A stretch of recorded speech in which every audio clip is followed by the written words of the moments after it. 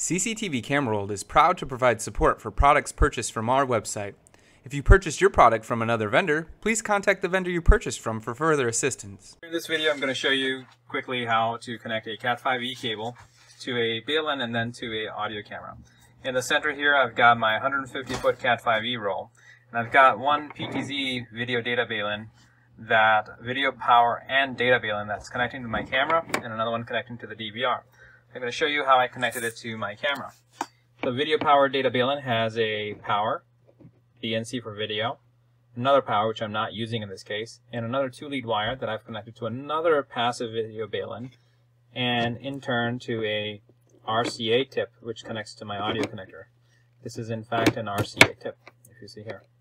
So there are a lot of things at play here. So I've got a video power data balun, passive balun, RCA tip, which is a BNC to RCA, that connects to the audio from my camera. This is a BNC on the end of my balun, connects to the video, BNC on my camera, and this is a 12-volt power.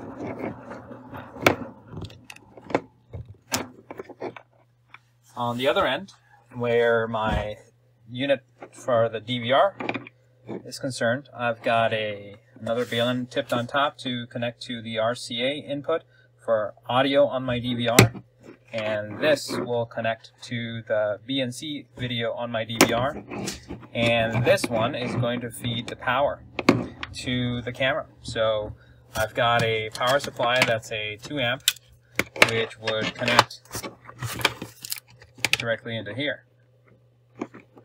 And if I have a good cable connection, I've now connected power to my balun, and you'll see it lights up on this side and on the other side as well. And actually will power my camera as well if I connect it to my camera.